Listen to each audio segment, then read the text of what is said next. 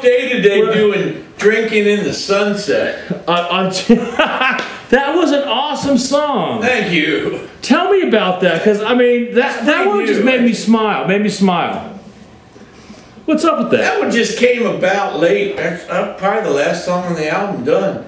Like Drinking in the Sun. It's Drinking in the Sunset. Don't you think everybody likes to drink in the sunset? It's sort of like a Margaritaville kind of vibe going on, you know, but without the steel drums. Yeah. Which I love, because Drinking in the Sunset, who didn't love drinking, and Sunsets, boom, put them together. I like the kind of double entendre that, you know, you're drinking in the beauty of a sunset. Oh, you're drinking that in, as well as you're having a glass of Klender Cabernet. I just happen to have a glass of Klender. I just happen to have one. I'm enjoying you here. Happen to have one. Yeah, well, you know what? I would drink to that. That's great. Let's have a drink. Here's to you. Here's to you. Cheers. So Drinking in the Sunset, oh, now I get it. I get it. It's just a little story about having fun and, you know, with your girl.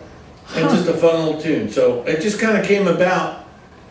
Well, we did this fun video shoot. We had these great people, friends and family. And they came up to the vineyard and we did a fun video shoot. So that was a blast.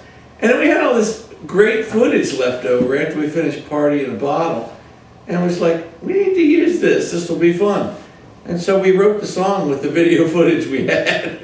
And just kind of made a song up about it. So that's kind of how it came to be.